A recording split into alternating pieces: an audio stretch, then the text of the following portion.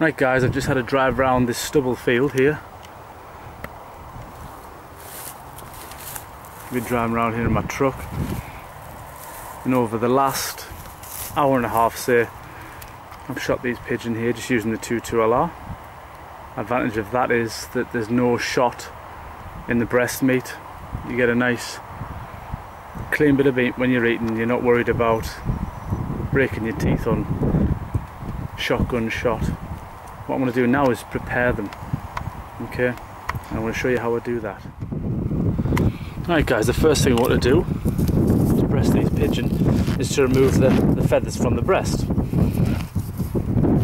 we just pluck all of these feathers off and expose the breast meat just like that. Make an incision. You can see the centre of the breastbone here. Make an incision down one of the sides all the way down the bottom. Okay, and then cut diagonally across towards the shoulder, and then cut the meat off the bottom just with a nice sharp knife. This is a very easy operation, and there we have it. The breast meat is now released. So if you just get your fingers in and pull, now we have one pigeon breast. Same with the other side.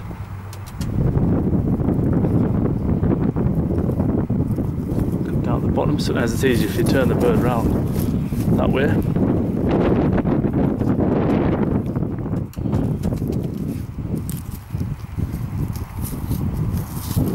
Same again. Two nice bits of high quality natural meat. This carcass I can use as bait for foxes or for my friend's ferret, so it's not entirely wasted. You could use them as decoys if you're going out in the next couple of days as well. From the back, the pigeon, that would be just the same with or without the breast, because they don't see that part. You could use them on a flapper, on a magnet, or just as a static decoy in a cradle.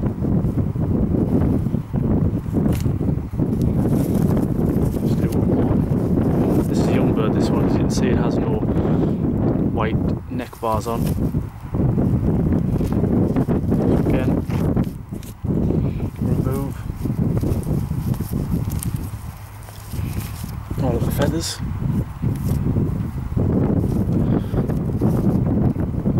Make an incision down one side of the breastbone.